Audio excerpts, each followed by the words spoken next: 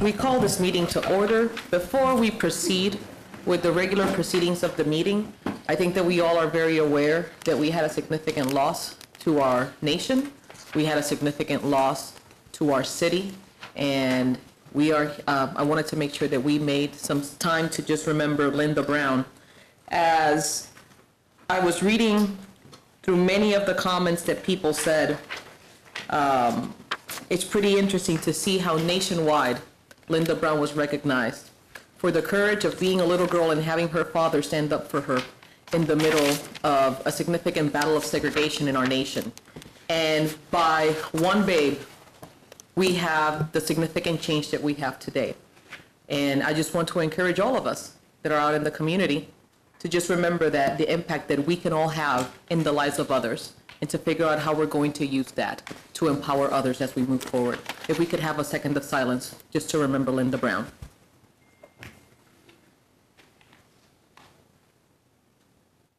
Thank you. We now proceed with the invocation, followed by the Pledge of Allegiance. We will now pay attention to Mr. Cohen, who will introduce Mr. Gary Rotten. Thank you, Mayor. Tonight's invocation is being given by Gary Roten. He was the pastor of Maranatha Baptist Church from 1988 to 2012. He's currently the president of Christians for Life and a board member of the Topeka Christian Chamber of Commerce. He's also the interim pastor of Emmanuel Baptist Church. Pastor Gary.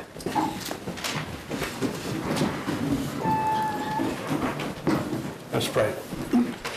Jesus, thank you for this opportunity that we can come before this group and openly pray to you. We thank you, Lord, for that. I know in your word you share about the structure of the family, and you share about the structure and the authority of the church, and you share about the structure and the authority of government, and your blessings are on all of that. So I pray, Lord, that if we come before this structure and the authority that comes from the Topeka City Council, that in times of challenges and times of struggles, but also times where good, important decisions need to be made, that you will grant wisdom to this group, that decisions made will be beneficial to citizens like myself and to others. I pray, Lord, that as you bless this group, that also the structure of families that might be representative among these groups and those in attendance, that on this evening, that you recognize there may be challenges going on not only in their Topeka, this meeting today, but also in their personal lives. And Lord, as I pray for the wisdom to grant help with the decisions of this body, of this government officials, the same wisdom I pray, Lord, that you will show that is available to them in their personal lives. Whether it's a child that they're having a challenge with, or maybe in a marriage that's hitting a couple bumps in the road, that you are also available to be cried out and prayed to in the midst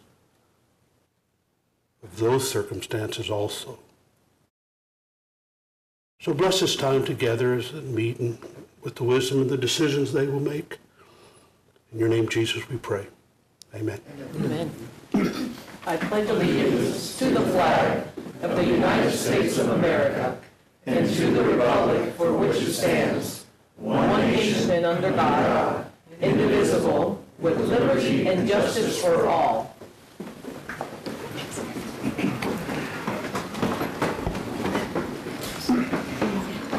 We have no proclamations tonight. We don't have any presentations. At this point, we proceed with the roll call. Mayor De Lesa. Here. Council members Hiller. Here. Clear. Here. Ortiz. Here. Emerson. Here. Padilla. Here. Jensen.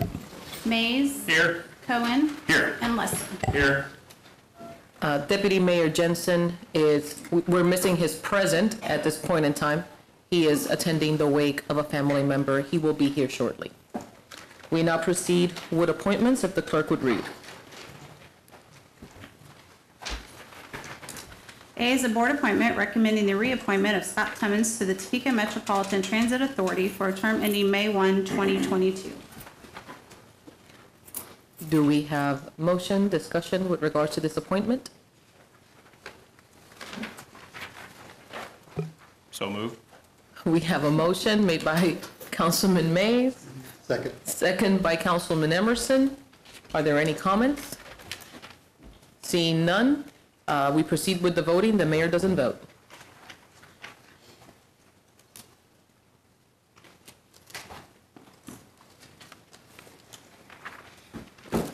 We have 8 yes. 8 having voting yes, the motion passes. I don't see Mr. Timmons in the crowd. Is he here to be recognized?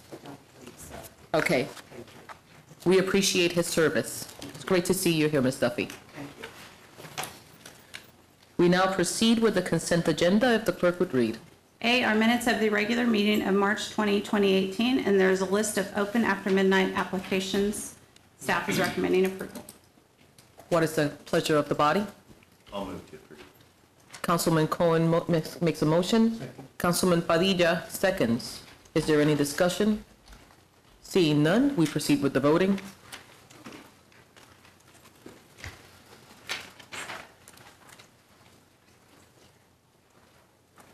Mr. Padilla. Mr. Padilla.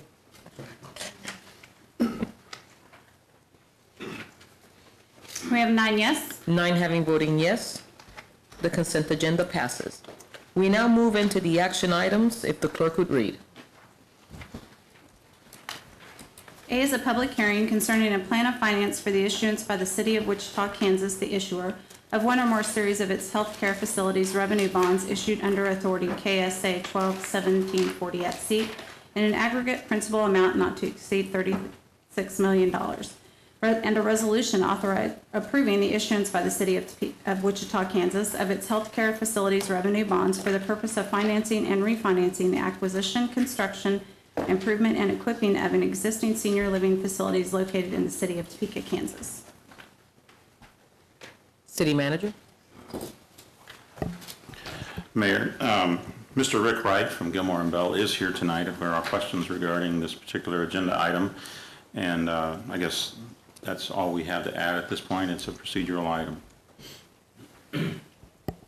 Does the council have any questions for Mr. Wright that you would like to address? This is a bond issue. It's a pass-through. I think that we all have the information in our documents, but I wanted to provide, see if anybody had any questions. Seeing none, what is the pleasure of the body? Move approval. Councilman Emerson moves approval. A public hearing. Oh, we do need to have, thank you very much. We do need to have a public hearing. At this point, we open up public hearing so that anybody that is in favor or against this project can go ahead and stand up and speak.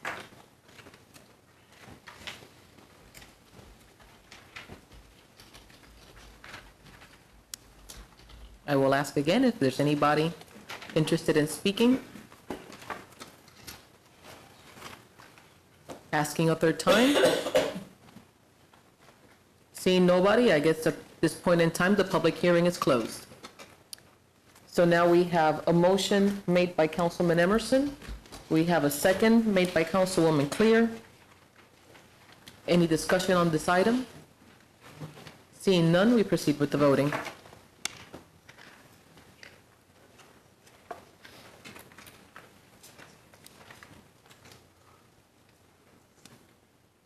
We have 9 yes. 9 having voting yes, the motion passes.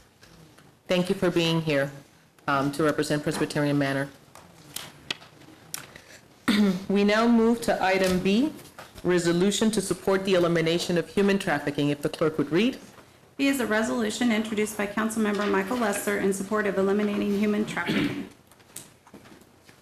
City manager.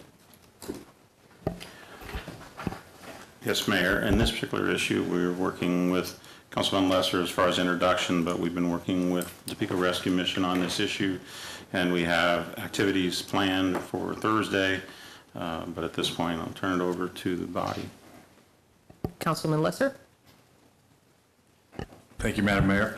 I'm honored to have been asked to help with this resolution in the elimination of human trafficking, and I also want to point out that Councilmember Clear has also been very active on this topic for a number of years. It first came to my attention actually a couple years ago in working with Barry Feeker in regards to some of the atrocities that are actually going on in our community in regards to this. As City Manager Trout said, we were going to have a joint press conference on Thursday, and a lot more information on that. So I'm just honored to have the opportunity to bring this resolution, because it is truly something we need to declare war on. Absolutely. I would like to invite Reverend Barry Feeker, who is here with us, to come and maybe say a few words to the body. I will say for myself, it was wonderful when he and I started talking about this and getting the council members invested in the process. As everybody knows, we have the mayor's task force against sexual and domestic violence, and one of the exciting parts is the fact that this is one of those areas in which when you dig a little bit deeper, you find out that there's a deeper story. And we as a community are very proud to stand beside Reverend Feeker, as I call him Papa Barry, and just continue this war and being a city that is known, like we spoke about earlier, about being the birth of freedom in this nation. So, Madam Mayor, thank you, City Manager and council members. I think tonight that you have the opportunity to do something very historical, that many years from now we'll have the opportunity to be looked on as a milestone in not only the city and county, but what's going to possibly happen in this nation. February 1st of this year, National Freedom Day, 70th year, commemorating 1865 when Abraham Lincoln signed a resolution to establish the 13th Amendment to abolish slavery. The Kansas House and Senate, both on that same day, declared war on human trafficking in Kansas, making this the first state in the nation to take seriously this issue of modern-day slavery. And so Topeka in Shawnee County has the opportunity now to do the same thing, to be the first city and county in the United States to engage in a long-term battle that we should have been engaged in a long time ago, to say that we do not believe this is right. We do want to do something about it, and we want to come together as a city and as a county, and hopefully join with other cities and counties throughout the state of Kansas, and hopefully someday the whole nation. And so, Councilmember Clear, I just want to thank you for early on bringing this to our attention, and others who have now been on board with this so that we could see something that we hadn't seen before. I've appreciated the opportunity to visit with most of you about this issue, and again, tonight is just a beginning, that this community can come together with its leadership leading the charge to say, let's do this together to make freedom for all. And so thank you for the opportunity to speak to this. thank you. Does anybody have any comments before we proceed with the voting? Councilwoman Ortiz. Thank you. Papa Barry. That's all right. I like Topeka that. Dad. Don't call me Papa Bear. It was close. Just her. I would like to say that I appreciate this coming forth, and I appreciate all the work that you've done on this. The Department for Children and Families, we're dealing a lot with human trafficking in Pittsburgh area down south. And I'd like to see us maybe correlate with the state and all that we've been doing, because it's really, really big down there. And I tell you what, you hear about it, but it's real. It's very real. When you start working with it, and and with the people and the children, I worked on a case where one of our children became a victim and then was part of that process, and it's so real, and they don't quite understand it, and so I would hope we can pull in and I'll get you that, Barry, that information of some contact people that work on it through the state, because the more people we have, the more resources that we have, the greater the Good news progress. is that we're working with the secretary right now on this and have become very aware of the challenge that we have with foster care. And it's time to quit pointing fingers at the Department of Children and Families and get behind and support them. Over 7,300 foster care kids in Kansas that are in need of care, and we do not have nearly enough foster parents. This is part of combating human trafficking, to really step behind and do what some of you in this room have already done, and that's step up to the plate and be able to do that to take care of these kids. We appreciate what's being done with the department, and we need to do it together. Thank you. Thank you. Yes, Councilman Padilla. Thank you, Your Honor. I just want to express my gratitude to everyone and to Papa Barry. I never called him that when I was with Safe Streets. Thank but you. I'm sure you appreciate that. I'm going to take it. It's just something that we all know has existed for some time. We talk about it in our groups. We talk about it in our meetings. I think it's important that a concerted effort, an organized effort, bring all those people together to get something done so that we're not working in different directions trying to accomplish the same goal. I think we'll be much more successful in that way, and I appreciate all the efforts that Councilwoman Clear and Councilmember Lesser and yourself and others who are working behind the scenes to bring this about and bring it to our attention, and so that we don't forget about it after today, that we continue. I'm glad to see that you have another follow-up event on Thursday, and then anything after that that helps remind us of our efforts, I would appreciate, and thank you again. Thank you very much. Councilwoman Hiller. I also want to credit you and your team. We all know what a wonderful job the Rescue Mission has done here in Topeka. And something that's really beautiful about the way your predecessors and you and your teams have managed the mission is that we've been so totally locally supported and totally focused on taking care of people who were here, both people who have lived here as well as people who have come or passing through or have come through. When you first told me about your vision for this project, my jaw dropped, because here was this man who had been totally focused locally talking to me about a national vision. And I imagine that people will learn more about that when we do the announcement on Thursday. But that's one huge vision. Yet with human trafficking, to do it right, how could you not? Because for safety, sometimes people need to go away.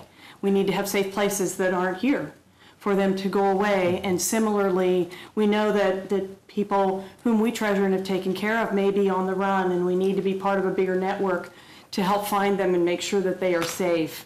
And we know that, but the fact that your vision for this project is to look at the whole country is amazing, and thank you. Well, thank you. Okay. Seeing that you have overwhelming support, I think that I will call the vote right now for the resolution. Councilwoman Clear? Move to approve. Moves to approve. Councilman Lesser seconds. I think at this point we all vote.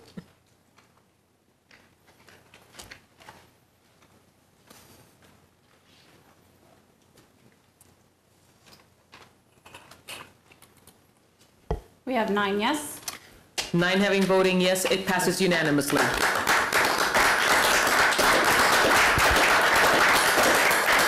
May the Lord bless you all. Thank you. Amen. Thank you.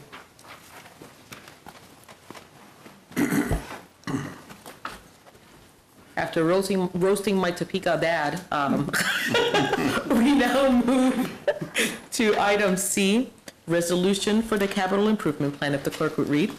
C is a resolution introduced by City Manager Brooke Trout authorizing and adopting the 2019 to 2028 capital improvement plan and the 2019 to 2021 capital improvement budget, and approving the project budgets attached. City Manager.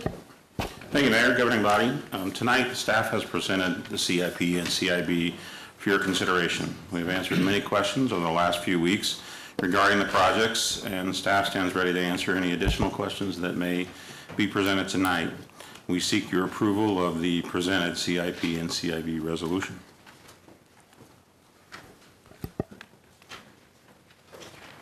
Looking to see if there's any questions. Yes, Councilman Emerson. Thank you, Your Honor. Over the past couple of weeks, I've sent numerous questions to the staff, and they have responded. I appreciate that.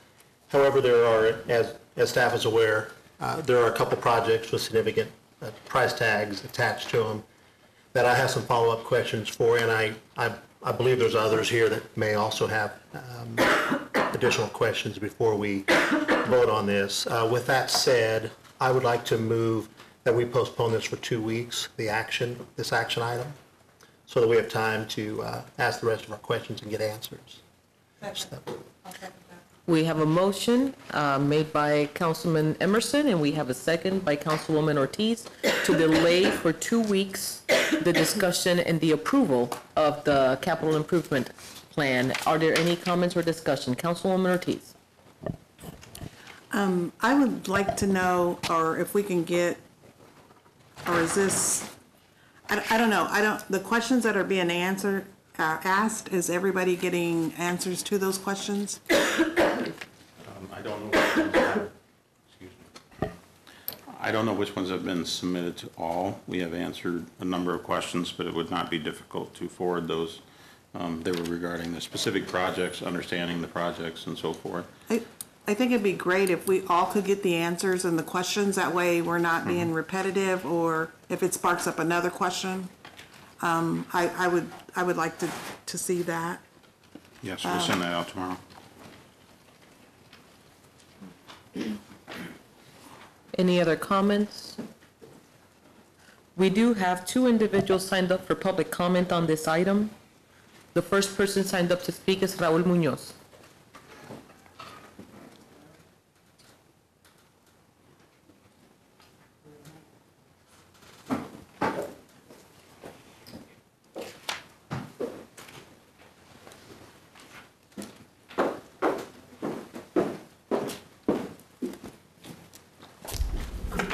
Hola.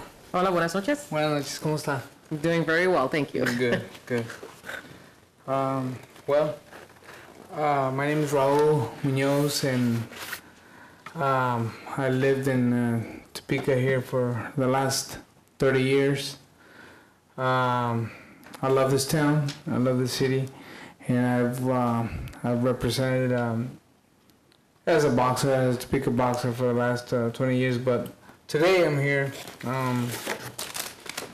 because we do live on east part of town, on East 6th Avenue, and we have noticed that that we need a little bit more attention over there, more lighting. Our sidewalks are pretty damaged, and just to see what can it be done. I mean, it's we have our kids, they're crossing the street, and sometimes they don't respect the pedestrian the signs, and they just especially the one on 6th and Lake. If you're there, the traffic is just heavy there. They don't respect that sign. And I see people crossing, they just don't respect the sign, they don't respect the people crossing the street. So I would really appreciate and take in consideration to do a little bit about, the east our part of town. So. Sí, yes, es todo. Ah, okay. Sí. So he's saying it's all. Well, thank you for your comments. We appreciate it. I would invite you to, when the meeting is done, or actually once this is, completed, yes, to talk to Dr. Jason Peak.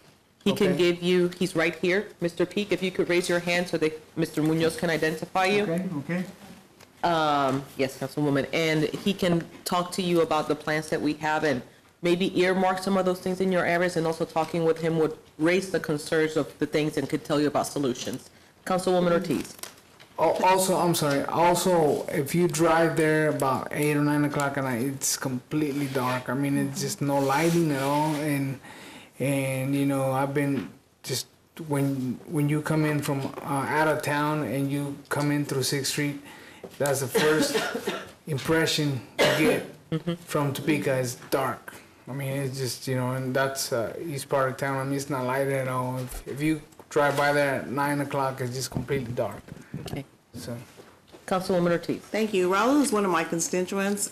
He calls me probably several times a year. We're not gonna say how several, but several.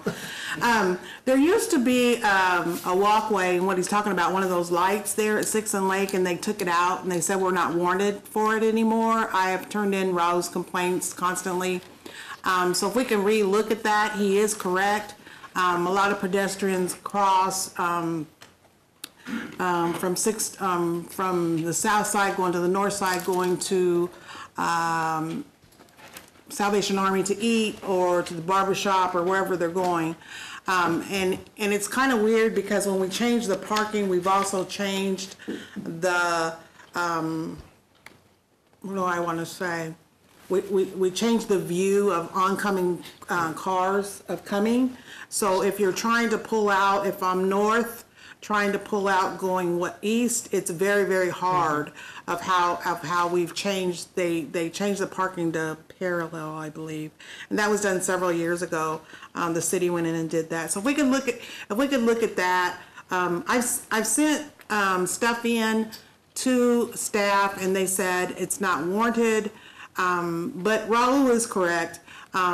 It's dark through there, and what's happened is on the building there at 6th and not your building, but the building across the street, there was a light there that they were paying for, and so they turned that light off.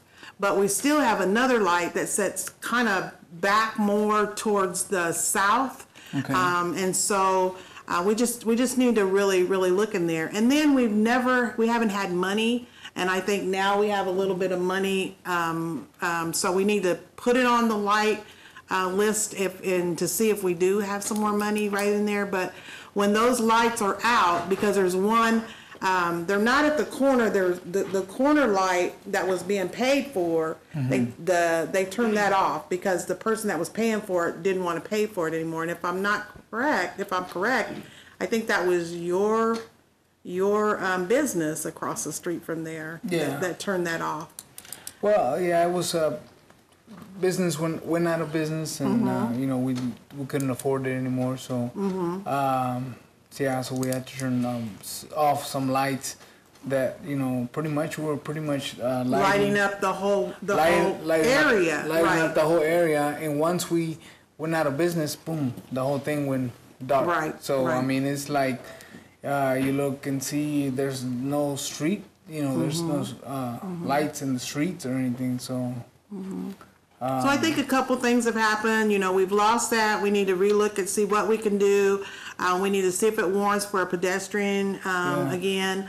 And then we also need to look at the safety measures of, because even when the bus comes, it's terrible. They pass through there because they cannot really see who's standing there, standing back from the street. So and I'm sorry. And right now we don't have a business, but we do live on the second floor of the building. So I mean, it's just like, you know, we come there, come to our house, and it's like dark at night. So I mean, you know, there's no lighting on the streets or anything. So right. Well, we'll look at that. And then regarding the sidewalk, and Jason, are you taking all this down that I'm saying? Okay. Regarding the sidewalk, because you're gonna have to watch the tape if not.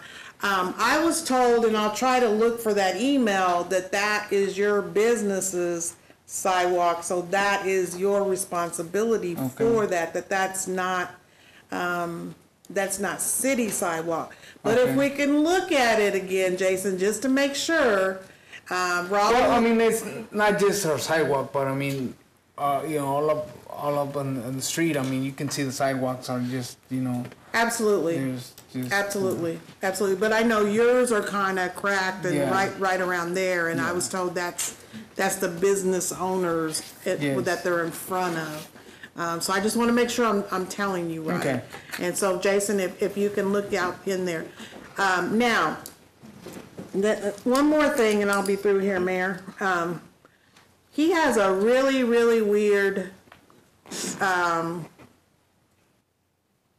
drain behind your business.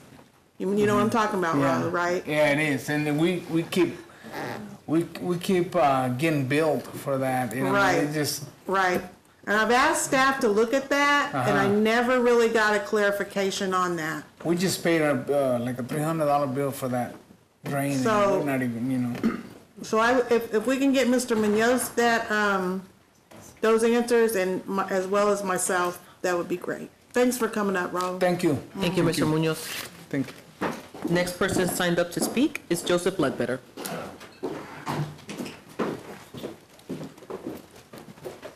Thank you, governing body. I'll be brief since there's a motion on the floor to continue this.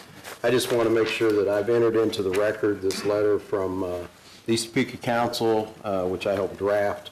There's a number of us as members that are trying to promote the east side, which goes from Oakland all the way to High Crest and on out to the lake. So this East Topeka interchange has been identified by this fairly large group as something that's of interest that we'd like to see progress and move forward. So we're asking that funding be moved up on the capital improvements budget. And I will say that I've talked to three lobbyist different groups that work with the legislature about highways, and they're all telling me that next year there will be discussion about highway budgets and getting those monies back into the highway system, and that possibly in 2020 there will be possibly a projects task force budget released, and it's going to be important that we have plugged our projects into that and that we have put some skin in the game on these designs. That's all I have. Thank you. Thank you for your comments. Okay, so we have a motion and we have a second to postpone this discussion for 2 weeks. Seeing no other comments, we proceed with the voting.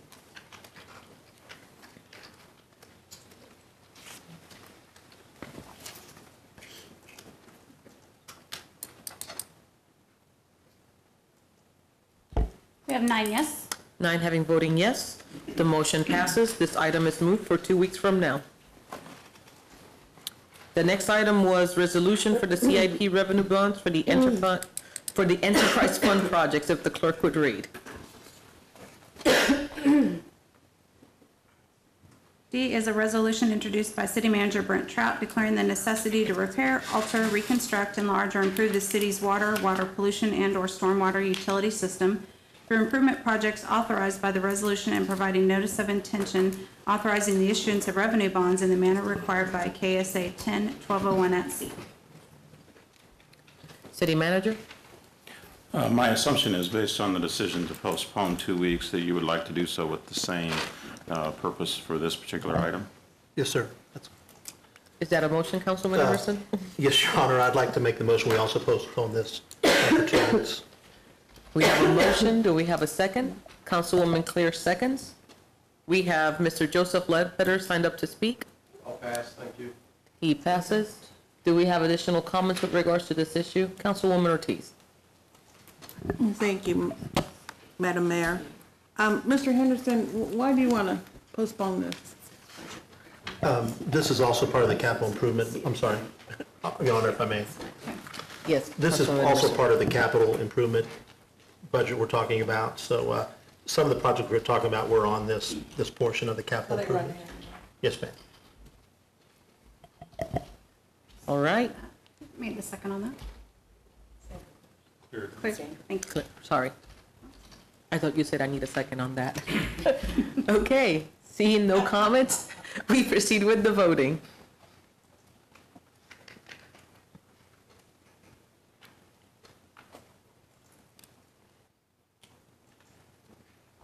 We have 9 yes. 9 having voting yes, the motion passes, and this item will be deferred to follow also the CIP. City Manager. Thank you, Mayor. Council members, I would ask that if you could please, I know that we're currently working with Mr. Emerson, and we'll get the other council members the information that was passed to him before and to Councilwoman Hiller on some of their questions. But if you have items, we really would like the time to be able to work through them and get thorough answers and then get those back out to everyone. So please provide that information if you haven't already. I know that some has been provided, but if you would, please provide that information so we can be ready for 2 weeks from now. Councilman Emerson. Thank you, Your Honor. And just a question for legal. I'm always hesitant to send emails out to other council members, thinking it might violate the Open Records or Open Meetings Act. But I don't have a problem with my questions and the answers being distributed to everyone, but is the easiest way, I mean, can we send questions to everybody, or? No, I Okay. would advise against doing that, Councilmember Emerson. Okay. Thank you. Work through the manager. Yeah, I was going to say, work through the city manager, work through my office, either myself or Mr. Gerber if you have questions, and we'll get those answers, and then we'll distribute them so then it's not an issue with regards to that. Thank you. I was just going to emphasize just that, the importance of us going ahead and making use of city manager, especially when we're dealing with issues pertaining to staff. That way he can go ahead and as executive, he will allocate the staff and make sure that then we get that response that we need. So, all right. We now move to E, resolution on budget priorities. If the clerk would read.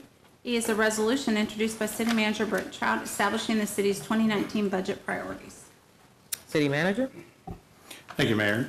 Tonight, the budget priorities are presented for your consideration and approval.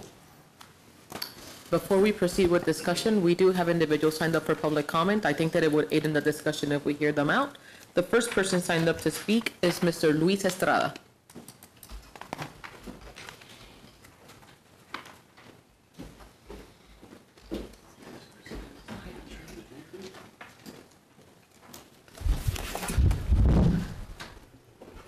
Slowly, I hear. Okay. All right. Thank you very much for presenting this opportunity for me to speak. I'm pretty much was going to echo everything that Mr. Munoz came up here and said. I actually have been working with him lately, and what's going around right now is something that we put together. It was in Spanish originally because we were actually trying to hear out what the majority of the Latino members of the East End of Topeka have to say in regards to what they think or is needed for that particular area of town. On this particular document, it's very simplified because I felt that'd be the easiest way to get a feedback from them. So as you see, some of this is things that we are actually tackling, or the city's actually tackling. Obviously, I know a lot of you from different boards and committees that I'm involved with, but more than anything, I wanted to make sure that I voiced my advocacy for the East End of town. East Topeka is somewhere that I grew up in, and I feel very strongly that to make sure that they're not left behind.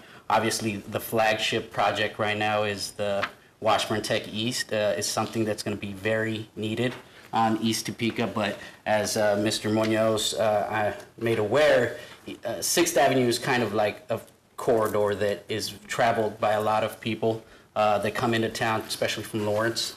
I know lately there's been a lot more cycling activity that way, and I'd kind of like to see a lot more improvement as far as the aesthetics of infrastructure there with sidewalks and guttering and things of that nature, that we have pedestrians that are taking advantage of a lot of the trails that are being built in that end of town. So if you could take the time to read some of this. The information, the contact information that's supplied is for Raul and his wife, who went around and took the time to speak with a lot of the residents and business owners of the 6th Avenue corridor.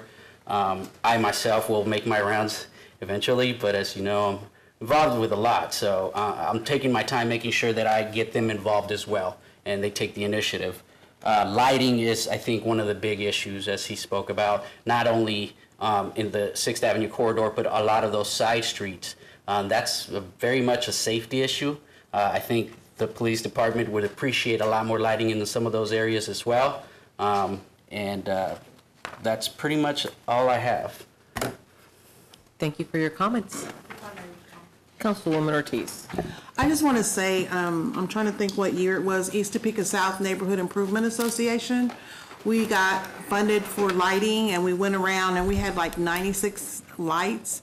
but then the money, I don't know what happened, and then we got denied. So our NIAs are aware of that. If you ever want to attend any of those, we have East Topeka North, East Topeka South, and they've always asked for lighting. It's never been in the budget. We finally got some in the budget, and so I know that they've looked at going out, and Raul has been to some of the meetings, and I know they've looked at going out and trying to look again.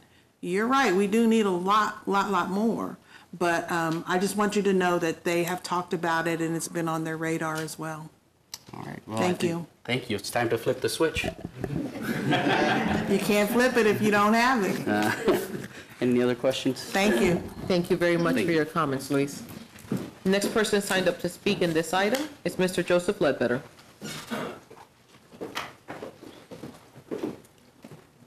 Thank you, governing body.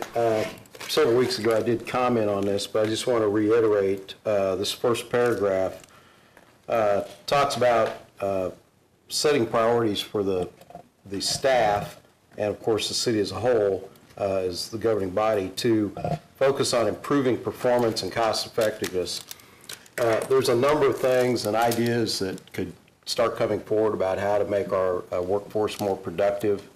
And I would encourage this body, if you do pass this, to set up, put this into a budget, into a committee, maybe policy or one of the committees, and actually start looking at productivity issues with staff and how repairs are made and timeliness of contracting, things that affect the overall budget, and have this actually, get reports from staff, question the public has ideas, and actually get some findings of fact and some recommendations to the governance to actually implement some of what you find and what you want to do, and do this over maybe a 4 to 5 month period of time where the public can comment.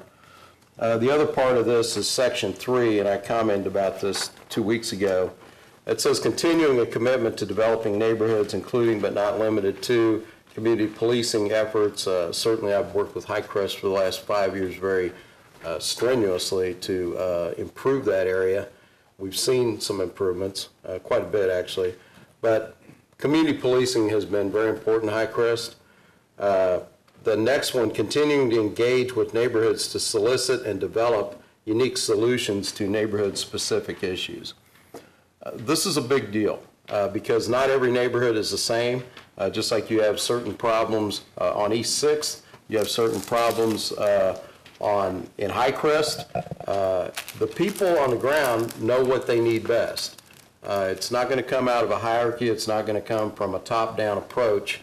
When these people tell you that certain things are needed in their neighborhoods, which may include a newsletter, you should find funding for those things because certainly with Highcrest, that newsletter encouraged people to clean their lawns, encouraged people how to write to their landlords. I wrote some of those articles to make sure that those problems with a lot of those tenements were handled correctly. People didn't know they needed to put it in writing. We educated the public. We educated tenants that they also have a responsibility to clean their lawns and mow them. And if you've driven through Highcrest West this year or recently, it's it's really a lot more percent, maybe 200 to 300% better than it was at this time last year. But that newsletter was a very key role in how the neighborhood officers communicated to the residents. And a lot of people really, liked getting it. Now, the point I'm making is, if there was a shortfall of a couple $1,000s in a $300 million budget, I think we could have found that for approximately 5,700 residents of this city. I know that one time there was a shortfall of $4 and the newsletter didn't go out. And I said I would have given that to you. This is not to pick on people. It's simply to tell you that if you're going to pass these resolutions, I think staff needs to follow them. If it says continue engaging with neighborhoods to solicit, that means get, request, and develop unique solutions to neighborhood-specific issues. It's clearly says, talk to the neighborhoods. Thank you. Thank you for your comments, Mr. Ledbetter. These are the only two individuals signed up to speak at this point in time.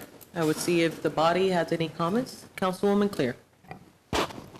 On line 70, is there an end to that, or does it end with and? I think we're missing some verbiage on line 70. English teacher. I think I can help you with it. Councilwoman Hiller. I think if people think back to what was handed out a meeting or two ago, there was, at some point in the red line version, you could see that what had been at the end of this was moved up to the whereases. And I think it was, the wording is still there verbatim. It just, when it got relocated. So delete 6970? Just delete. Delete and. 70. Exactly. Semicolon and it's good. And period. Okay. Okay, with that edit, any other comments?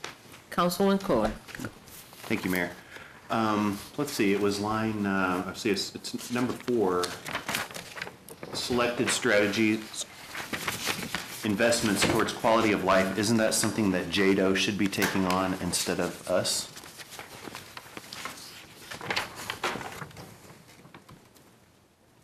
Does anybody have some history on that? Councilwoman Hiller. Well, it was one of the comments that I was going to make. Obviously, when you read through the list, the city has invested in all those to some extent.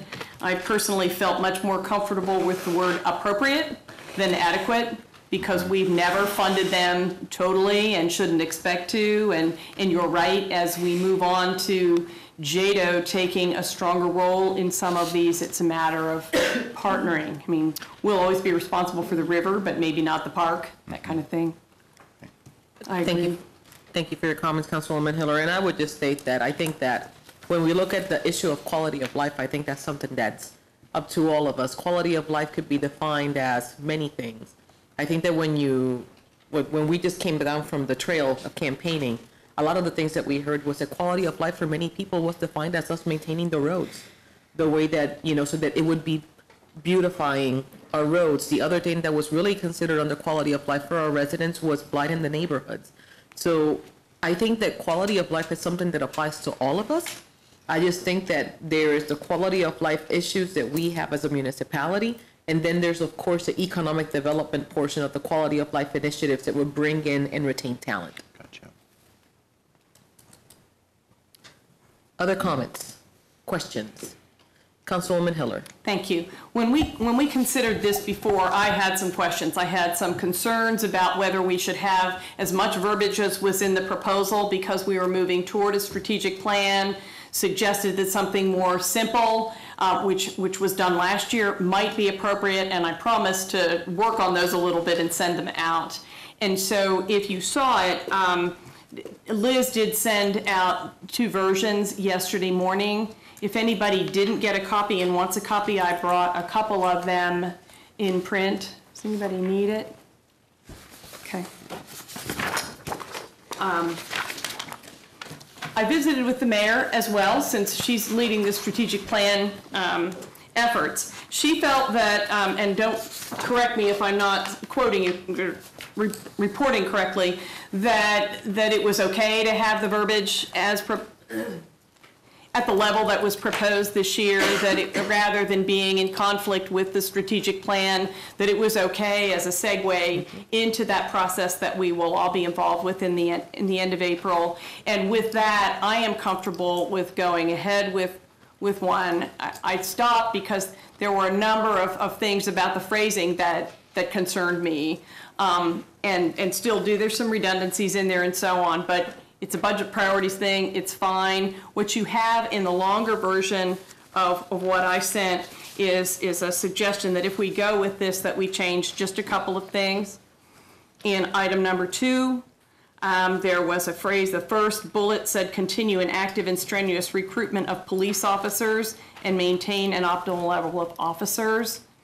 I felt that we should add firefighters to that, in that we have really been focusing on a shortfall and recruitment strategies for both our police and our firefighters. So what you have is just a 2-3-word change to include "and firefighters" and use the term personnel instead of officers in that one.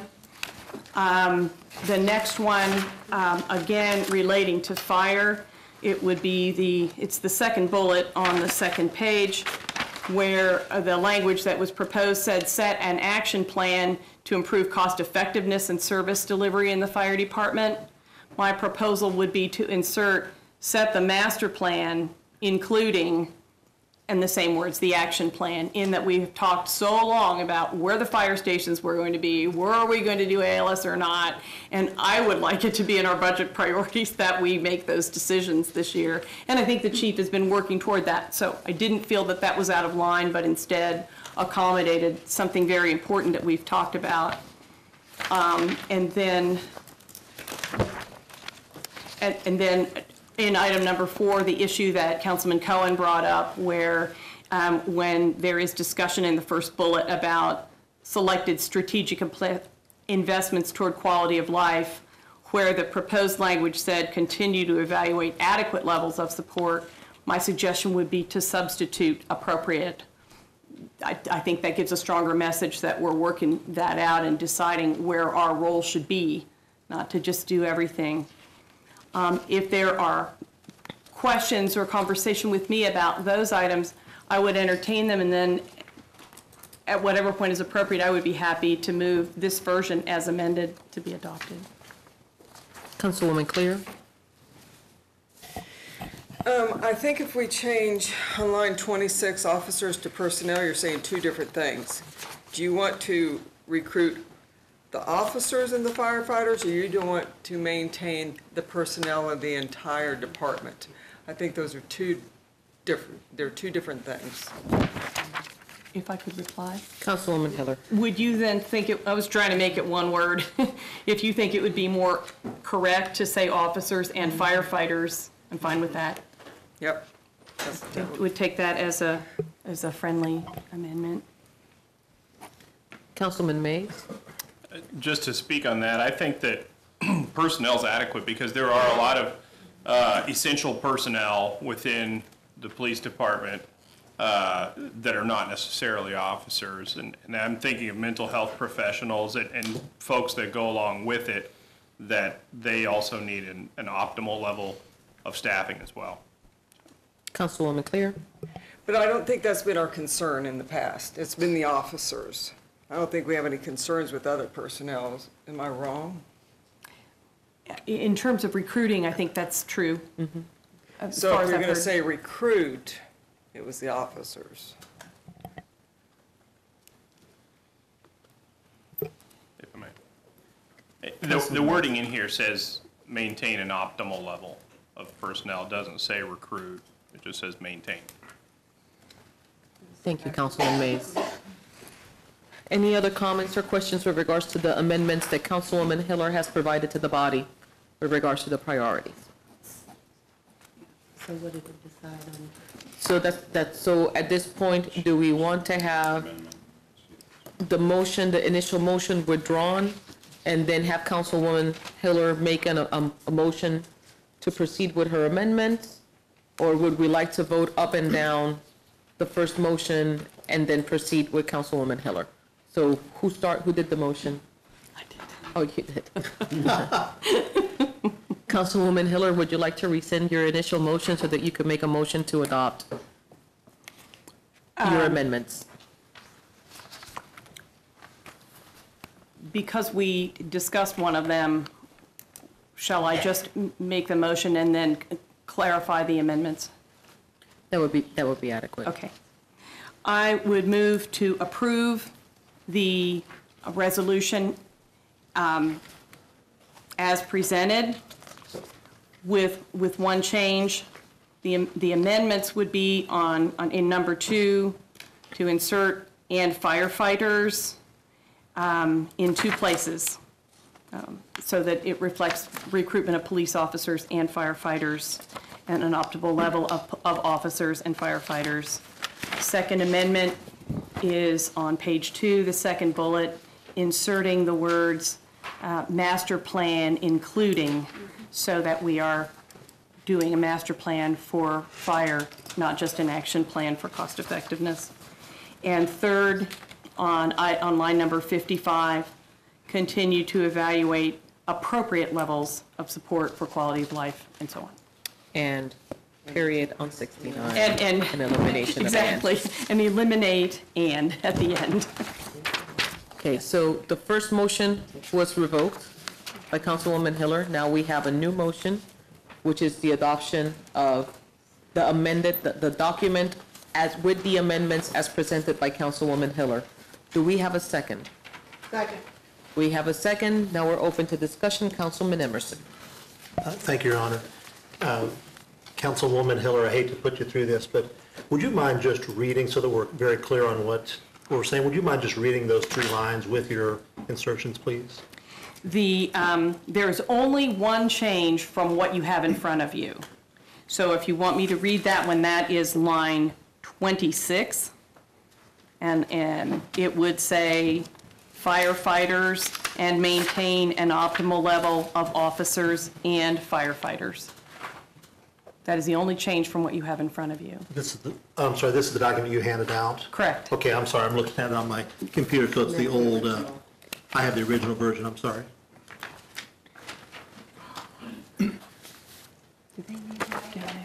Thank you. Sure. Yeah. Lines 20, 25, and 26, and line 34, and line 55. Okay, thank you. Okay. Any other comments or questions on the priorities? We have a motion, we have a second. The approval of this motion would allow us to adopt the budget priorities with the amendments presented by Councilwoman Hiller. We now proceed with the voting. Just the amendment. Just the amendments, yes. Oh.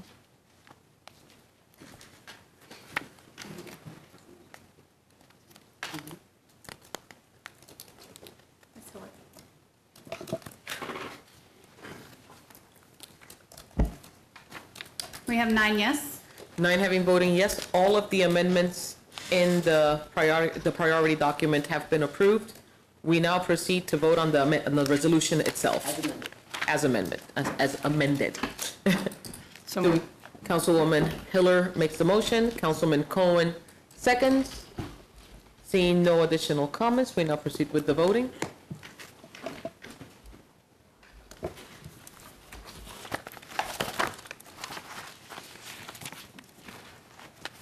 We have 9 yes. 9 having voting yes, the resolution passes.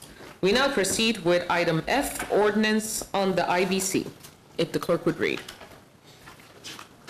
F is an ordinance introduced by City Manager Brent Trout adopting the 2015 International Building Code and local amendments, amending City of Topeka Code sections 240.10, 1420.10, 1420.30, and 1420.60, and repealing original sections. City Manager. Thank you, Mayor. Governing body staff has provided a number of responses to you regarding questions related to the administrative process and that we currently utilize, and also the technical issues that for each of the proposed code approvals. We are prepared to answer any more questions that may exist, and we request approval of the 2015 International Building Code as presented for adoption. Thank you very much. What is the pleasure of the body? Councilwoman Clear? This could be, we could either have discussion prior, or you could make a motion in a second and we go into discussion. Whatever your pleasure. I'll move to approve. So we have a motion to approve. Do we have a second for the purposes of discussion? We have a second for the purposes of discussion. Discussion is now open. Councilwoman Clear. I just want to say, I read through this, and every question I thought of, you guys had provided an answer. I was really impressed at the depth this went, so I just want to thank you for that. Any other comments or questions? Councilwoman Hiller. Thank you, Mayor. I just wanted to thank the staff first. I had a lot of questions. We did a deep dive through it, had a meeting where we went through a lot of things. What has drilled down is that there were a lot of outlying issues that weren't addressed in these changes, and staff, correct me if I'm wrong, but I've been assured that there will be a review of the staff and the automatic, the duties separation between staff and boards. There have been some issues with our small businesses and so on that the role of the board's role and composition will be addressed after this vote. Also, I had concerns that the energy efficiency standards were deleted in their entirety, much upgraded from 2006. Of course, I've been assured that those will be addressed in total, and the Sustainability Board will be engaged in that. And third, the Building Conservation Code that we have that we learned about last time is a 1997 version and only available in one paper copy. And I have been assured that that will be reviewed as well to see if we even still need it because of the upgrades in the code that we're going to adopt tonight, as well as it's now called the Existing Housing Code, and just to see where we are with that. So I really appreciate that. With all that then, I have two small amendments to propose, and I did hand them out at the beginning of the meeting. May need to do them one at a time, but they really are very small. The first one on line 15 of the IBC makes reference in the Board of Building and Fire Appeals to appointment of nominations by the mayor and confirmed by the council. In 2011, the council updated TMC 2.05.010, and it lays out more detail in terms of the procedures of nominations for a whole string of boards, including building and fire appeals. And so my suggestion on that is to simply delete the language by the mayor and confirmed by the council, and instead substitute per TMC 2.05.010. The other one that I had was that the staff in lines, in the sequence between lines 600 and 603 had added a new line that reads, "A permit shall not be valid until the fees prescribed by law have been paid, nor shall an amendment to a permit be released until the additional fee has been paid." When that happened, the sentence before it had been there before, and it says all fees owed by the applicant shall be paid in full prior to issuance of any type of building permit. So the new sentence took care of that and elaborated on it further, and my suggestion simply was that the old sentence be deleted. I have run these by legal. They don't have any problem with those two changes. So either individually or together, I would propose these two amendments. I think it would be safe to, at the same time, they're rather minor. I would so move. Councilwoman Clear? I have a question. I was going to look this up myself, but I'll just ask you. So when you say per TMC 2.05 or whatever, where is that at? Where would you find that? When you go into the municipal code. See, I don't like that. If I got this and I was reading that and I'd say, oh heck, now I got to go somewhere else and look something else up. Yeah. I would rather, it's a sentence. I would leave the sentence in. Councilwoman Hiller. Well, I printed it out because that's what I do. I don't like looking at it online either. But the procedure that is pretty standard for legal, rather than repeating something that's someplace else. They prefer to make reference to have it just in one place. The language in 2.05.010 says, the council is hereby authorized to promulgate appropriate rules and regulations for such boards, commissions, and authorities. Skips on down, no city employee shall be appointed to any board, commission, or plural authority unless the appointment is specifically authorized by ordinance. Otherwise, unless otherwise provided, all members appointed to a board, commission, or plural authority shall be residents of the city. Then it goes on for the procedure and says the mayor shall notify council members 30 days in advance of vacancies occurring on such bodies, shall solicit nominations from the council for filling such positions, and shall appoint members to such bodies from those nominated by the council. In the event no nominations are forthcoming, the mayor shall make such appointments as are in the best interest of or will best serve the mission of the board, commission, or authority. All appointments must be confirmed by the council unless provided for otherwise in this code. Members will be appointed for a term of 2 years and shall not serve beyond the end of their appointed terms. That is a whole lot more language than, than the mayor approved by the council, and that's why I made that But is reference. all of that relevant Yes, because that is our master for the building ordinance. and fire? For all of them. It lists, it applies to Human Relations Commission, electrical appeals, plumbing appeals, mechanical appeals, building and fire appeals, zoning appeals, Citizen Advisory Council, Civil Service Commission, the Planning Commission, the boards and trustees of police and fire pension funds, the ADA Council, Sustainability Board, all of them.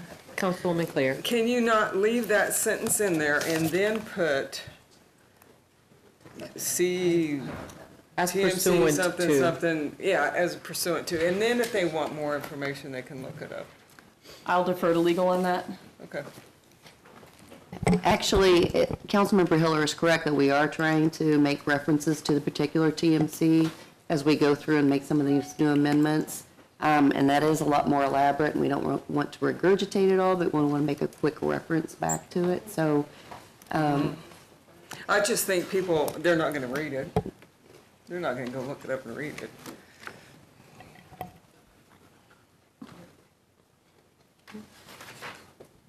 Councilmember Claire? One of the reasons why we do that is just so they aren't in conflict with each other. For instance, when we're going through the Title V ordinance, we're referring everything back to 5.05 in the hearing piece, because there are so many different hearing provisions in there that they all conflict with each other. So if you draw everybody back to one spot, they go back to one spot, it's one type of hearing process, and it's the same for how you And nominate I and think that's appoint. great if you have the other spot, but not, you don't have all that stuff in front of you to, you know, look at. Councilwoman Hiller. I agree with you as a rule, but I'll tell you that one of the things that caught my attention, of course, I've been on the council through this time, was when the charter ordinance was upgraded, the staff went through as bit by bit with the council to reconcile our various ordinances with the charter.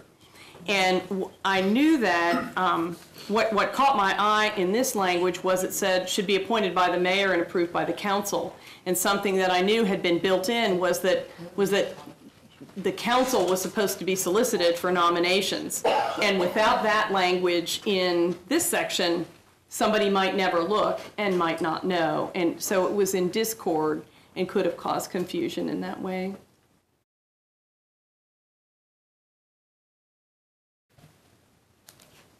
Okay. So at this point, we have two amendments to vote on.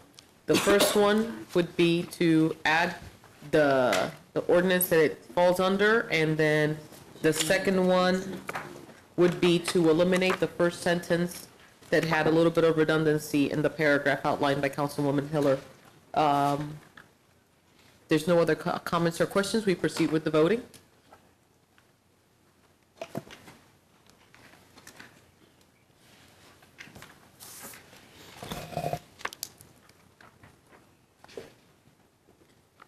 We have 9 yes. 9 having voting yes, the amendments are approved. At this point in time, we have in front of us the IBC with the amendments for your approval. Seeing no comments, I would entertain a motion. Who's made the motion over there? Councilman Lesser makes the motion to approve the IBC as amended. Oh. Because she had a motion on the table recommending we approve it. Approval, but it never got seconded. Discussion, did? Yes, it did. Uh-huh. And then we amended it. Okay, Done. so then at this point in time, we have the motion and the second, and all we need to do is to vote.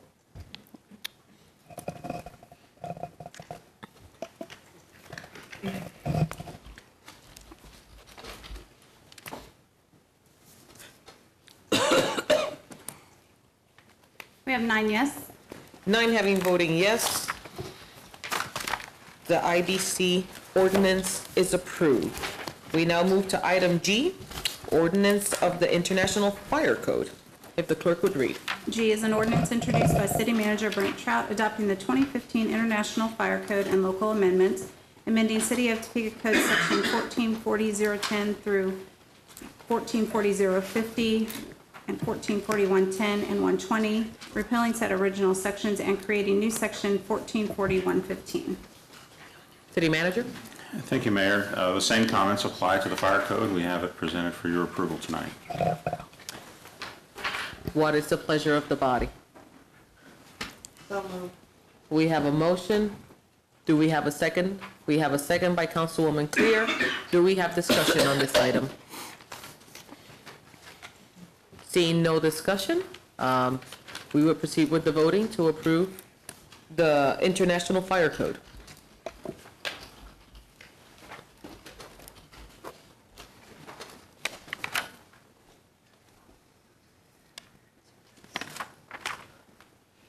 Ms. Ortiz?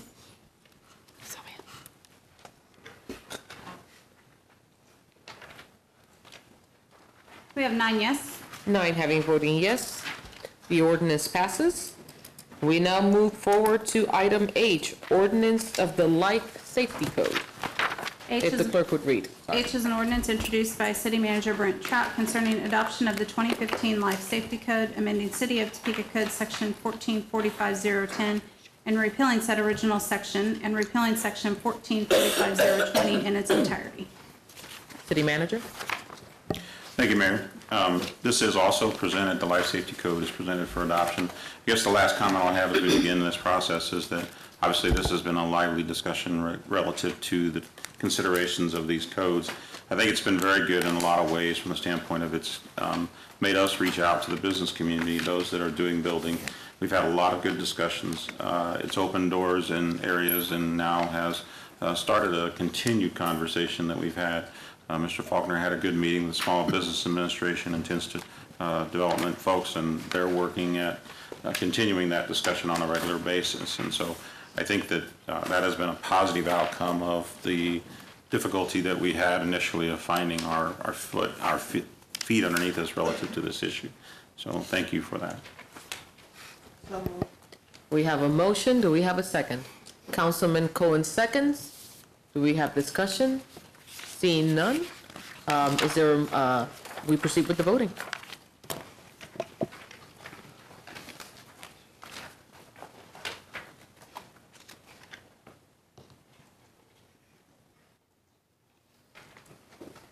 We have 9 yes. 9 having voting yes, the motion passes. I'm extremely proud of the work that staff has done with all of this. Thank you, City Manager Trout, for your leadership, and to all the departments that were really involved in getting this going. When, like City Manager said, we certainly had some pretty heated discussion when some of these items came about. There was a lot of passion and a lot of concern to make sure that we had good conversation. And I think that we are now with a better understanding on why and how we have a delay sometimes in approving some of these changes, how we go back to our community and we do this. And this really has been an exercise of us working together.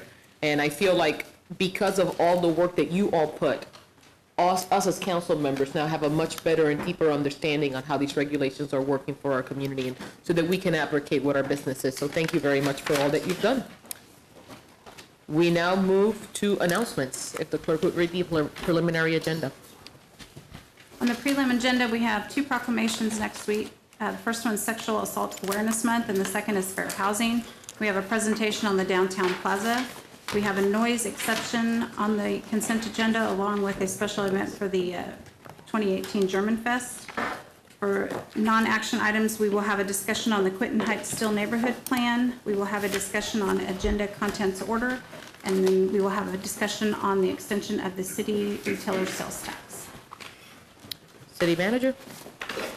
Mayor, the only item that I have is if there are other council members that would like to speak Thursday at the press conference, please contact me. We're finishing up the agenda and speakers list relative to that. So if you would like to make a few comments, I have Councilman Lesser and also Councilwoman Clear at this point. But if you do want to, please let me know so I can add you to the speakers list. Thank you. Thank you. I just want to extend my thanks to the members of the military community. Last week, we had a fabulous Military Relations Council meeting. It was wonderful that we recognized all of our service members, not just our military personnel, but our fire individuals and our police staff as well that do so much for our community. And it was a great moment of pride when we were recognizing all of the people who have served our nation, to have our city manager there and stand up to be recognized as well. That was a great event. In addition to that, I want to congratulate Fellowship Bible Church for their successful launch of the church over at NetReach. At Highcrest, it was a beautiful event. For those of you that were there, I got a chance to look at the run-through of the message. Pastor Sublette is funny. So congratulations over there. It's just beautiful to see what's been happening. And then finally, just wanted to again extend my appreciation to the members that were today at the Mayor's Domestic and Sexual Violence Task Force. We had some pretty meaty discussion. There has been an increase in attendance, so much so that we had to move our meeting from the original location. I'm excited that the firefighters are also interested in being part of this task force, and we are having some really meaningful discussions right now. And the last thing that I will say is that as mayor of the city, I've taken the initiative to really speaking with every single person in the city that I can talk with. And one of the biggest blessings, sometimes we work with a lot of individuals and people look at us like we lack humanity because we have the roles that we have, and we encounter some pretty difficult conversations. I often tell people that it's really interesting what happens once you get elected to sit on this bench. There's an immediate entitlement sometimes to speak to you as if you don't have any worth or dignity, and sometimes that happens to our staff. But I tell you what, guys, if you have the opportunity to go and have lunch with the ladies at the prison, at the Shawnee County Annex, it was beautiful. There was more humanity in those ladies and more sincerity that I've seen in many people sometimes. Not this group, because this group is awesome. I will say that, and I always say that. I'm not just saying that in jest. I always praise all of you guys. But it was an amazing experience to sit down with these ladies who've had a challenge in their life, and that they've not lost the hope of a better future. They have not lost the hope of being engaged in their community. They have not lost the hope of what tomorrow is going to bring. Barry Feeker is part of that. They have an amazing group of people that are talking to them, filling them with inspiration, talking to them about faith. And just, it's an amazing thing. So if you do have the opportunity, I would recommend that you all contact Rich Christie and have a life-changing experience, because it's absolutely beautiful. So thank you to all of those ladies that gave up their time and opened up their hearts, because it was a moving experience. Councilman Cohen. Thank you, Mayor. Could we clarify the press conference date and time? It's Thursday at 11, and it was at the Law Enforcement Center, right? Yes, correct. It's at 11 a.m. at the Law Enforcement Center. Okay, and we'll be there for that. I also wanted to tell you guys a little bit about the house that they're going to be giving away over in, it's just outside of my district. It's just south of Miller's Glen. If you guys have ever been by there, drive down Indian Hills Road and just look off to the west, and there's a brand new house on the corner. That house is put together by Drip A Construction, and all of the subcontractors volunteered their services as well as the general contractor. The city waived the building fee so they could do construction there. And this is going to be a free home. You're going to need to buy a ticket, a raffle ticket for $100, and I see that they're on sale right now. So if you are interested in a $400,000 home, oh, something else I wanted to say is I heard today that one of our local furniture stores is going to be furnishing the house also. So this is a real community effort here in Topeka. Yeah, it was going to be about a $400,000 house, and all the funds raised are going to be given to St. Jude. So hope you guys get out there and buy a ticket. We're going to be buying a ticket. Where can you get those at? If you just Google Dream Home Giveaway, and it'll take you right to the St. Jude site, and you can buy your tickets. Tickets are $100. Thank you. Thank you. Councilman Lesser.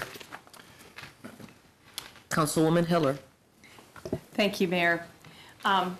Thank you for saying a few words and taking the moment about Linda Brown today. I mourn her passing, but celebrate her life so much. And I think it's a time that all of us, we know that things are bubbling up around town anyway to engage and advance the agenda that Brown v. Board started, that little girl was the icon for as a child and an adult. And so it's sobering but heartening as well.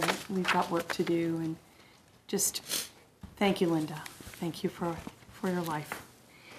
Wanted to thank staff again for all the work on codes and CIP. We also had our first hearing, committee hearing about the tax increment financing in this past week. So it's been a busy week for deep dives in policy, and just thanks to everybody that's helped out on that. On a little bit more fun angle, I have show and tell to pass around to my colleagues, and I have some extras for the public. The District 1 Crime Summit is this Saturday, and as we met, I just checked to make sure I had the LEC down on my calendar. 2 of my different neighborhood folks finished flyering their neighborhoods. The entire district has been flyered on foot by residents of District 1, and I'm really proud of that. I really appreciate the police's help.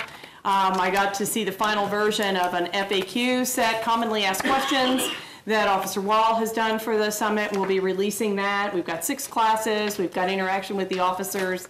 Really excited about Saturday morning.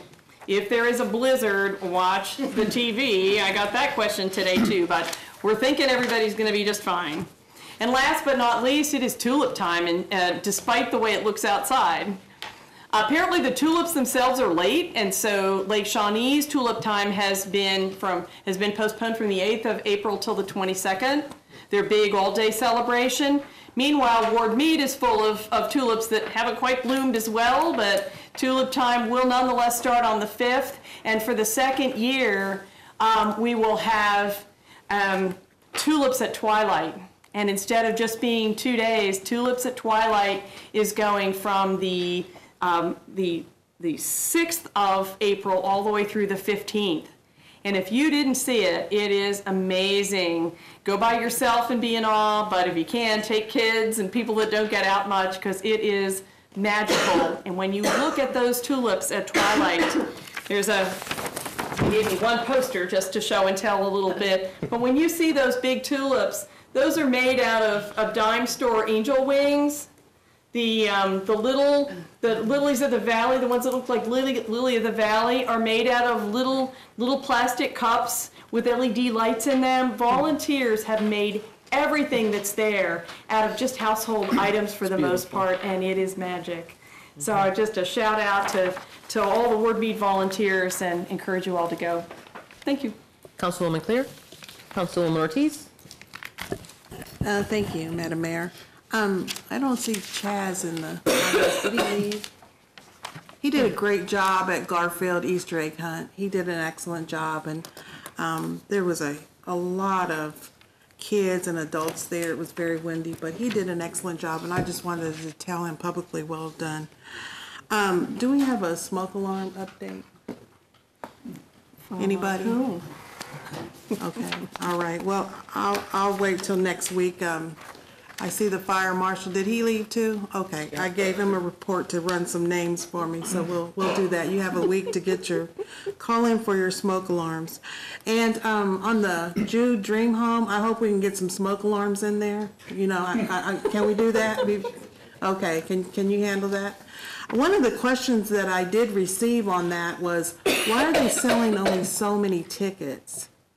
I heard they were selling only so many tickets, and people were kind of disappointed in that. So I think they want to buy more tickets. I don't know. It's for a good cause, but anyway, there was a lot of Easter egg hunts and a lot of fun this weekend, and I thought that was really, really awesome in spite of our weather. Thank you. Next is Councilman Emerson, also known as Toño Henderson. Thank you, Your Honor. Just to repeat what Councilwoman Hiller already said, the Tulip Time Festival at Lake Shawnee, which was scheduled to be this weekend, has been moved to Sunday, April 22nd. So if you go to Ward Mead Park this weekend, it'll probably be there, but save your money and go out to District 4 on the 22nd. Donation only. Okay. Well, dine and in the many restaurants we have out there, District 4 while you're there on the 22nd. Thank you. Councilman Padilla. Thank you, Mayor. Just two things. One, a reminder also that this coming Saturday, the Topeka Police Department is conducting their Citizens Academy, and they will have participation with their, I can't remember the acronym now, for the Milo, okay? Simulated firearms training, and if you have the chance to stop out there, I know that the staff down at the police department training will take your name. Just call down there, give them your name, and they'll give you the details of the time and where to go to attend. And just, I'd like to make a comment to, and thank you to Mr. Estrada and Mr. Munoz. I appreciate you coming in and speaking on behalf of your community on that side of Topeka. Sometimes we don't get enough representation from that side of town, and I don't know for what reason. Maybe they don't feel comfortable coming in here and speaking, but I appreciate you taking the time to come down here and do that, sir. Thank you. Councilman Mays.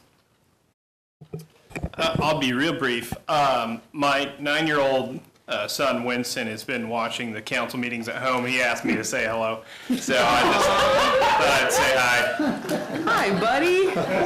Hi, Winston. We all say hi to you, bud. Councilwoman Ortiz wanted to add something. I did.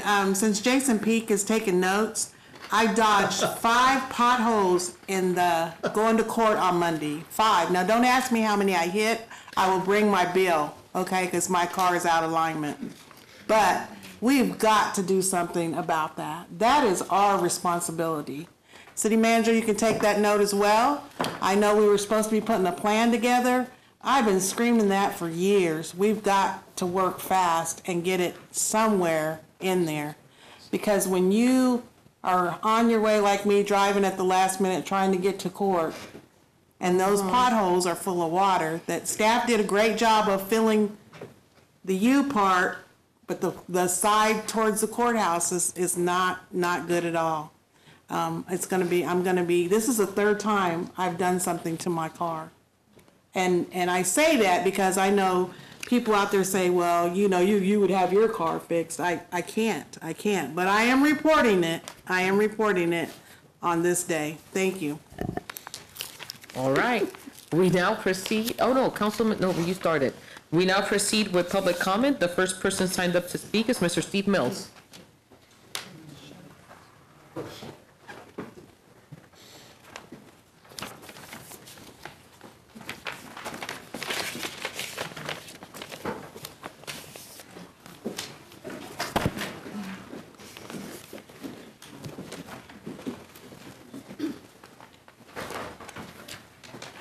Madam Mayor, Council, thanks for taking the time to visit with us today. My name is Steve Mills. I am the Executive Director of Talk Topeka. Stanette Wallace, my Associate Director. I'm a lifelong Topekan. I love Topeka. Some of you I know, some of you I don't. Some of you have known me, well, at least one of you has known me since I was a baby. But that said, we love Topeka, and our city has questions from time to time. And sometimes when you have questions, there's a comfort level. Sometimes it seems to be an easy situation to go directly to the city council and ask a question. Other times, it's easier to ask, please excuse me, I had massive mouth surgery yesterday. Yes, he did. So this is a little painful, but necessary. So we came up with this Talk Topeka concept. Basically what we do is we do a weekly show talking with a city leader, someone in the city, doesn't necessarily have to be a city council member, doesn't have to be the mayor, could be, someone, business owner, Curtis Pitts, someone like that that's doing something in the community to help the community thrive. We also have a daily component that we will be adding to that as well. If you go to the website, talktopeka.com, or talktopeka.org, you see tons of things, including show archives. There's a link there for the city of Topeka. So when you click on that link, everything that has anything to do with the city of Topeka, go Topeka 712 Innovations, the whole thing. I mean, this is the one website that I could find that I could link everything from the city of Topeka in one place, because there's not one website that does that. So we felt like that was a need. Topeka News, you'll notice that if there's anything that's happening, fires, kidnappings, those things, automatically RSS feeds directly to this page. It automatically notifies people. There's a feature here for school cancellations and closings that I worked with a company to create. Basically what the software does is, rather than a school district calling the television station and the television station having to wonder whether someone has hijacked the code, they sign up here, they register, they say, okay, hey, school's closed, and it automatically sends the information to all the different media outlets into the city. And it can be used not just for schools, it can be used for Parks and Rec, it can be used for just a way for people to know, hey, this stuff is closed, the mall's closed, that type of a thing. You saw, well, 1 minute. One of the more important things is a community spotlight. We did a community spotlight this month with Dr. Bronu, USD 501. We have some other spotlights set up as well. And if you look at the front of the page, one of the things that we did spotlight was Linda Brown, who, passed away, obviously, as you discussed, at the age of 76. The reason that we bring this to your attention is just that, we're committed to serving Topeka. This is our home. This is going to continue to be our home. And we just hope that you'll, take a look at the site and let us know what you think. And we hope to be able to work with you in the coming days and months as we do have a meeting to visit with the city manager as well. And I just want to say, our community is diverse, and that's as evidence of the council itself. We want to show that diversity through Talk Topeka. Thank you for your comments. Thank you.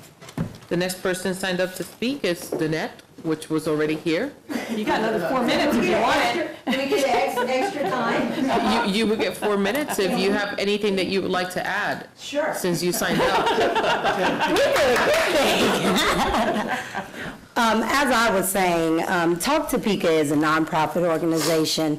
We're not here to get rich, any of that. What we want to do is show the diversity of the city. We are aware of Talk About Topeka. We are aware of Chris Schultz. We're not trying to reinvent the wheel or take anyone's place. What we are trying to do is show the different sides of Topeka. There's so many things that are going on in this city right now. So many situations, so many different communities that need to be shown as Topeka. We are a multicultural city, and I just feel like there's information out there that we all can share with each other, and that's what Talk Topeka is about. We want to be a hub for the city. We want to be a hub where people can go and learn what maybe I won't go to Councilwoman Hiller's, district, but it doesn't mean I don't need to know what's going on there. Same thing with all of your districts. We can be a hub to put out information that can get to all races, all cultures, all environments, all sides of town. And that's what we want to do. We want to be that hub. And we also want to help you all disperse information. We want to help get information out where we can come on site and do some interviews or do some videos of different organizations that provide resources in the city, just so people know what's out there. And so by us being a nonprofit organization, what we want to do is give back to the community. As we get sponsors, as we get donors, as we get people to interview, whatever money we raise or collect, outside of administration costs, of course, we want to sow that money back into Topeka. I'm so proud of her. So, you mentioned a couple of things. You mentioned potholes. You mentioned, Yeah. I mean, we love our city, and so basically what we want to do is we will probably present opportunities for sponsorships throughout these segments. And outside of admin fees, because obviously we all have other employment and, we just would pay an admin or what have you, we're going to give that money back to the city. Yes. We want to help fix potholes. We want to put playgrounds in schools and in churches and do the things that this city needs. Because, I mean, we understand that, you're talking about the budget right now. Excuse me, my eyes is streamed because of the teeth that they took out. You're talking about budgets and those types of things, and we want to be able to supplement those things, and that's what we want to give back to our city. Yeah. 40 years strong. Yeah. And I love Topeka. I couldn't imagine. I mean, the times that I've moved away, being in a management position with Cumulus and getting promoted to corporate and what have you, I couldn't imagine not ever coming home. And now that I have the opportunity to be here, my mom's elderly, this is a good opportunity, and we really want to just give back to the entire city. The entire city. This weekend, I don't know if you all know, there were 4 churches that came together to do an Easter egg hunt, and we were on site. They had over 600 kids. They gave out over 7,000 eggs. That's something Topeka needs to know about. That's an accomplishment. One, our churches are working together, and then organizations that are working together. So there's a lot of information out there to be given. We respect Talk About Topeka. We're not enemies. We just want to share it from a different perspective and a different point of view. That's it. Okay. Thank you. Thank you for your comments. The next person signed up to speak is Ms. Oshara Misha. Oshara Misha. It's Mishra. It wasn't spelled right here. She went. Good evening, everyone. Good evening, Ms. Oshara. I'm so glad to be here with you all this evening. And I do want to preface it by saying that I, too, am from East Topeka. And I'm glad that Luis spoke about East Topeka and what we need over there and how things are going and how we can all speak for ourselves and our community. I want to thank you all for showing up in the community, and I really appreciate that. And I just want to ask you, as you show up, to show up with eyes of the people that are talking to you, if you can, to hear the voices of grassroots people coming up and organizations. And I know that you all have a job to do and you all have agendas and you all have plans that you have, before you that you have to follow. But I ask you to hear the voices that are coming before you. And thank you for doing that also. And then I ask you to continue to do that. I just want to, that's basically what I want to say. And I want to reiterate that and just thank you all for just being here and thank you for hearing us. And I'm glad to know that I, as a citizen, have the opportunity to come before you and just say thank you and just, be able to say, hear us and thank you for everything. Thank you. That's all. Yeah, thank you, Oshara. Great to see you walking without the cane. I know, I feel so bad. This concludes our public comment section. We do have the need to recess into 2 executive sessions tonight. If the city attorney would read the parameters of the first executive session. The motion is to recess into executive session for a period of time not to exceed 30 minutes for consultation with the city's legal counsel to discuss attorney-client privilege matters regarding litigation involving the city, as justified by KSA 75-4319B2. In order to aid the discussion, the following individuals should be present: members of the governing body, City Manager Brent Trout, Deputy City Manager Doug Gerber, Financial Administrative Services Director Nikki Lee, Chief of Litigation Shelley Starr, and myself. No action is anticipated to be taken when the open meeting resumes in the governing body chambers. Okay, we have an executive session not to exceed 30 minutes. We have a motion by Councilman Cohen, a second by Councilman Emerson. We now proceed with the vote.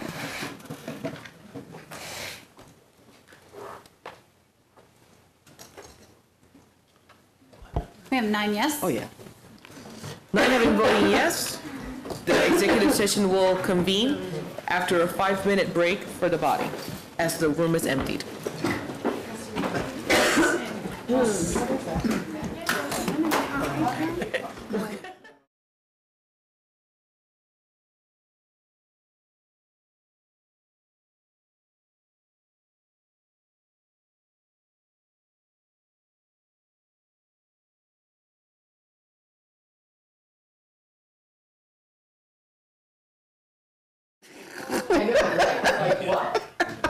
We have come out of executive session. No action has been taken. If the city attorney can read, we have another short session in which we don't expect to have any action taken. City attorney? The motion is to recess into executive session for a period of time not to exceed 10 minutes to discuss confidential employment matters pertaining to non-elected personnel as justified by KSA 75-4319B1. In order to aid the discussion, the following individuals should be present: members of the governing body, City Manager Brent Trout, Human Resources Director Jackie Russell, period. All of those in favor to have an executive session not exceeding 10 minutes? Okay, we don't even have a motion. Do we have a motion? Oh, I'm sorry, so moved? Emerson makes the motion, Cohen seconds. All those in favor, raise your right hand. All opposed, same sign. Okay, we now go into executive session.